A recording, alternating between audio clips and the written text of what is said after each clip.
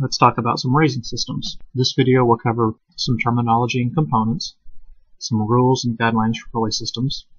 We'll briefly discuss the T method, and then we'll move into some simple and compound pulley systems. So terminology. For the purpose of this video, the anchor will be the fixed point at the top of the system to which the raising system will be attached. The load is whatever we're trying to raise. A simple pulley system is a pulley system in which all pulleys move at the same rate of speed in relation to each other. And a compound pulley system is a system in which the pulleys move at different rates of speed in relation to each other. Now for both of these systems, any that I've ever seen only use one continuous rope throughout the system. There is a third system, which is a complex system, and complex system doesn't really fit into either one of these two categories and typically uses more than one rope, but we're not going to cover that in this video. A dead end is a hard knot at the end of the rope, and a hard knot is a fixed knot which will not fail.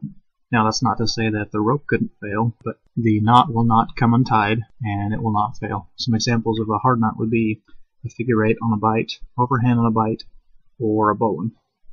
Lastly, a friction hitch or a rope grab is an adjustable attachment of one rope to another, such as a Prusik, Autoblock, Kleinheist, or Bachmann. Some basic rules and guidelines.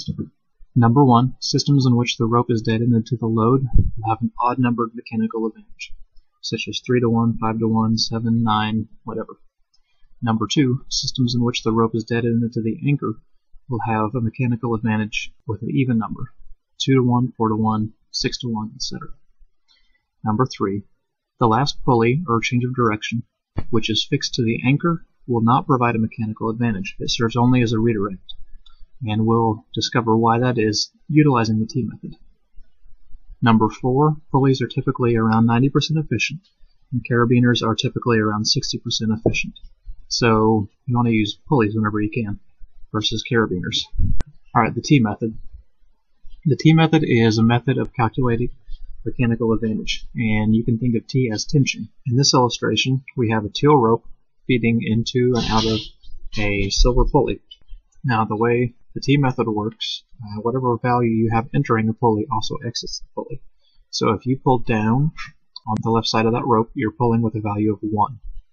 And since you have 1 entering the pulley, you also have 1 exiting the pulley. Now you add 1 and 1 together and you get 2, so that pulley is seeing a load value of 2. Let's go ahead and get into our first simple raising system. In this picture, the blue figure 8 represents the anchor. The orange bucket full of sand is the load. Now let's say you lift that bucket of sand up just using your hand. You're going to have a mechanical advantage of 1 to 1. Of course, algebra will tell you that those 1s will cancel each other out, so you have 0 mechanical advantage. So for every pound that you exert, you're raising that bucket 1 pound. And for every foot that you lift, you're lifting that bucket 1 foot. So there's no mechanical advantage at all. Now let's say we dead end a rope to the anchor, and that rope runs down to the load through a pulley, and then we pull on the free end of that rope. What do you expect to see? Well, let's use the T method to find out. We're pulling up with a value of 1, and if we have 1 going into the pulley, we also have 1 exiting the pulley. So the load is seeing a value of 2. So this is a simple 2 to 1 raising system. So for every 2 feet that you raise that rope, you're going to raise the bucket 1 foot, but the bucket's going to weigh half as much as it would under ordinary conditions. Now let's change things up. Instead of dead-ending the rope to the anchor, we're going to dead-end the rope to the load. The rope then runs up to the anchor through a pulley and back down. Now we pull on the free end of that rope, and let's use the T method to see what we've got. We have a value of 1 going into the pulley, 1 coming out of the pulley. So the anchor is seeing a value of 2, but that value of 2 stops right up at the anchor. The load is still seeing a value of 1. That 1 coming out of the pulley transfers straight down to the load. So this provides no mechanical advantage at all. You still have a 1-to-1 system. This explains why you have the rule of the last change of direction at the anchor provides no mechanical advantage. It only serves as a redirect. Now let's add a rope grab down at the load and install another pulley. In this picture, if you pull up on the free end of that rope, what do you expect to see? Let's use the T method.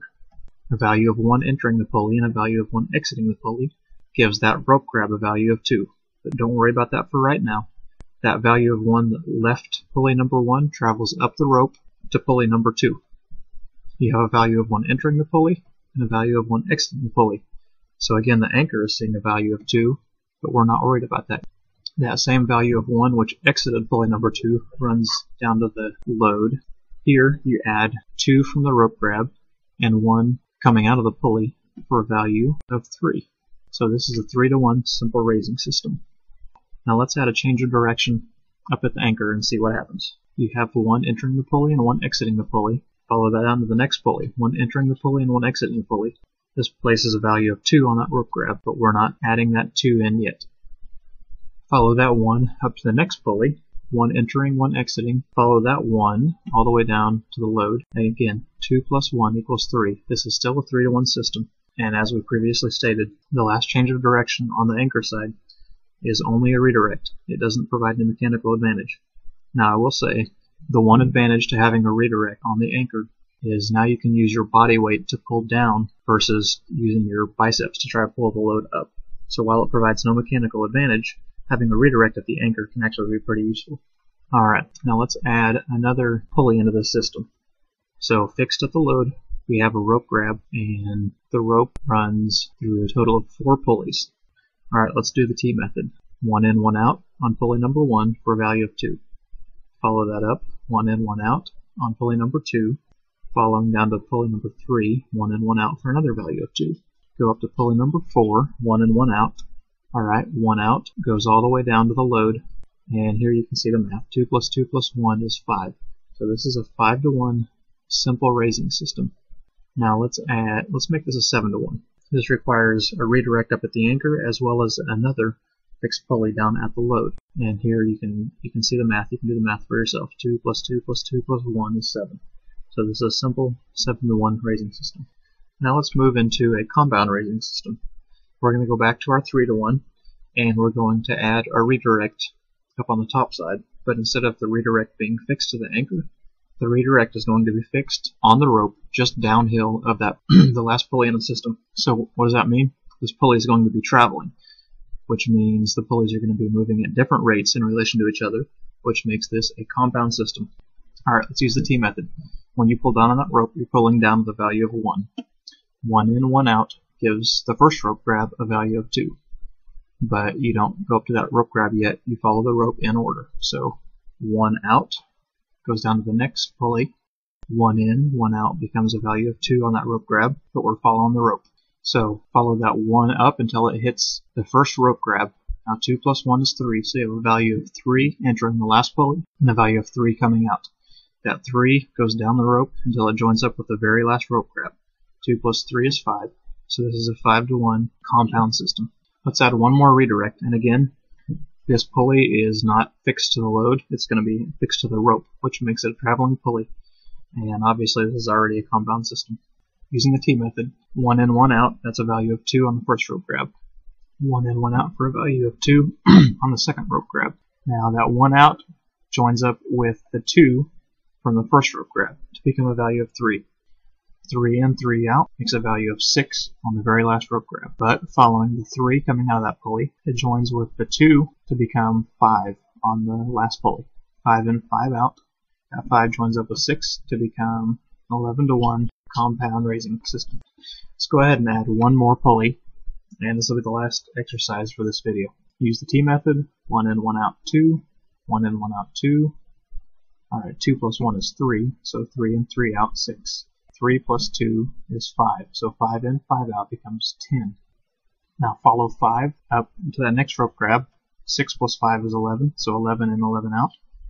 Follow 11 down to where it meets up with 10. 10 plus 11 is 21, so using 5 pulleys you now have a 21-to-1 raising system.